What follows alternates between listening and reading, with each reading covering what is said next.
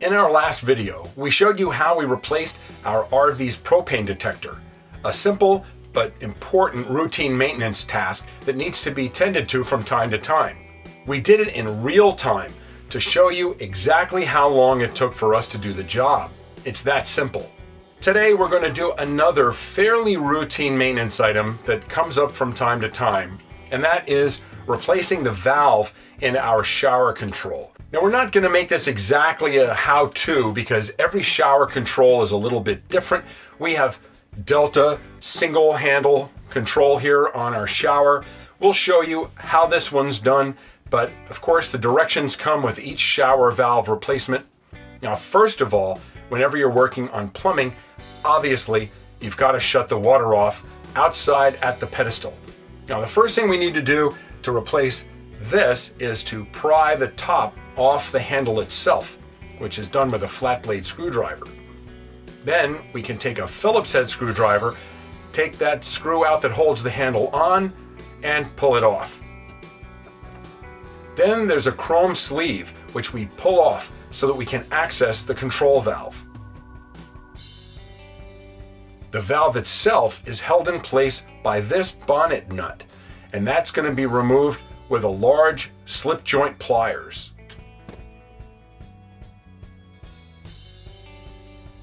Once we take that off, we can use a flat blade screwdriver again to pry lightly against the top of the valve and simply pull it out. Now, it's important to note with this particular type of valve that there's a hot side and a cold side. And if you put it in upside down, when you first turn it on, the water is going to run hot and then cold. So it's very important to note that the hot side is marked with an H, and that side in most showers, including ours, faces the left, as most hot water faucets are on the left-hand side. So when you pull it out, note which side the H is on, and then you'll want to put the new controller in oriented the same way. In this case, again, with the H, the hot side, over to the left. All we'll have to do now is slide that controller back into the housing, screw the bonnet nut back in place,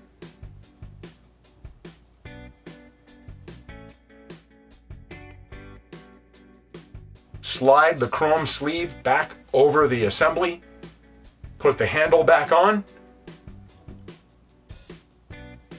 tighten the Phillips head screw that holds it in place, and pop our cap back in. Now we'll turn the water back on at the pedestal and make sure we don't have a leak.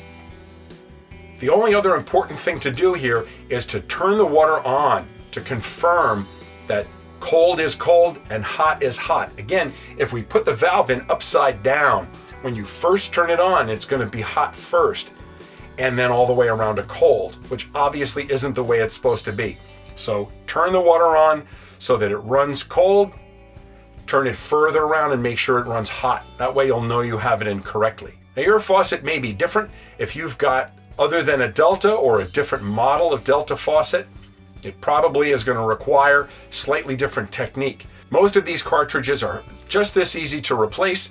Some of it will depend on whether you have a two-handle or a single-handle control or exactly how it's set up.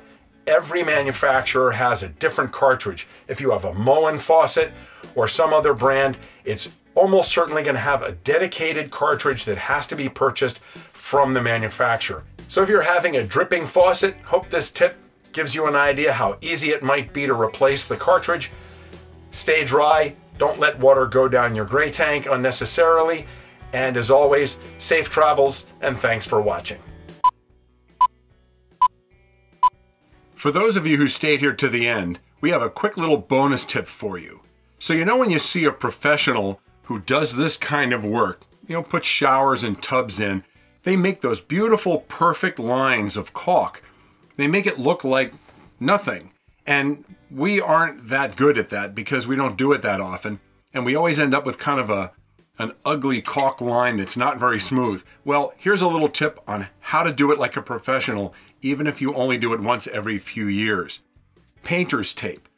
Now you can see we've put 2 rows of painter's tape right here, 2 lines down the shower door. Now this isn't normally a place where you'd need to caulk because the glass is permanently installed into the frame of the door. But over time, this RV is 14 years old, we've started to have some leaks where the glass goes into the door. And that's because the frame around there, the seal has stiffened a little bit. And rather than replace the door about every several years, every 7 or 8 years maybe, this is going to require caulking. So while we're doing it today, I thought we'd show you our tip for how we make perfect straight lines of caulk with nice perfect edges like a pro, but without the skills of a pro. Now first off, we not only use painter's tape on here, but we use really high quality caulk. This is designed to resist mildew and have to be replaced less often. So all we've done here is decide how wide we want the bead to be and put the lines of tape down each side. You'll also notice that I'm wearing gloves for this one because we want to make this as quick and easy a cleanup as possible. So what I'm going to do is I'm going to run a bead of caulk down here, and then I'm going to smear it into place with my finger, pushing it fairly firmly so that it pushes into the corner and against the glass on one side and the aluminum frame on the other. And then the trick is I'm going to immediately remove the painter's tape right away. If I wait and the caulk starts to set up and skin over, when I pull it off, it's going to tear it up. So the trick here is put the tape on in nice straight lines from the deciding how wide you want the bead to be. That's how wide you are from the corner here with each of the pieces of tape.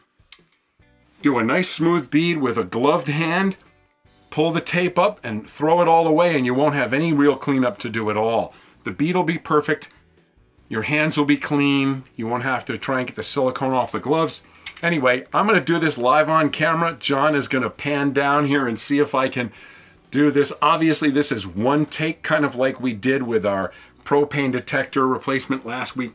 So here we go. I've already cut the top of the tube here to the size I want and pierce the inside. So I am about to get this up for our attempt here.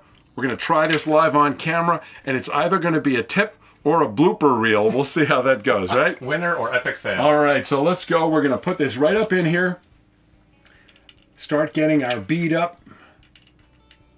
There we go. And nice bead in here. And we'll use enough that when we push on this, it's going to spread out to the tape. So we're going to use a little extra. We don't want to go crazy with it because we don't want a giant batch to gush out of here with this when we're done. But you can see I'm not really making much of an attempt here to make this perfect. All I want to do is fill it in so that when I go over it with my finger, it will push it ahead of me. I'll be pushing a bead ahead of me as I go. So let's go here. Again, no real, not doing a very good job at making it look good, but it won't matter in the end. The trick here is all going to be in sliding it along with my finger and then taking the tape off right away. So let's go all the way down here, down to the bottom. And in case you can't tell behind me, we're going to be doing the handle on the shower as well. So we've got that all taped off in a curve over there. Okay, that is pretty messy, but as long as I don't overshoot the tape, I'm good. So let's come back up here, set that down, take our finger, push it in here, and nicely put that in. And I can see that's coming right over onto the tape on both sides. Run it right down here. Look how perfectly smooth that is. And as long as it's out onto the tape on both sides, I'm good. Because then when I pull it up, I'll get my nice smooth bead. I'm just going to jump down to the bottom here, do the same thing. Okay, and you'll see I did a pretty good job. There's not that much on my finger here. I did a pretty good job of getting that off. And now, before this sets up, we immediately remove the tape. And just ball that up as you go so you don't make a big mess, because that's got fresh caulk on it. Take that down. Oh, I did a good job, if I do say so myself. And there we are. And we have a perfect bead. And I don't know if you can take a zoom in on that. We have an absolutely perfect bead, just like a pro there. Nicely into the corner. Can't do much better than that. And if my cameraman gets a real nice tight shot on that, you'll see what a lovely job I did. So there's your little tip of the day, and you can see that just by taking these gloves off like this, no cleanup, and I'm done.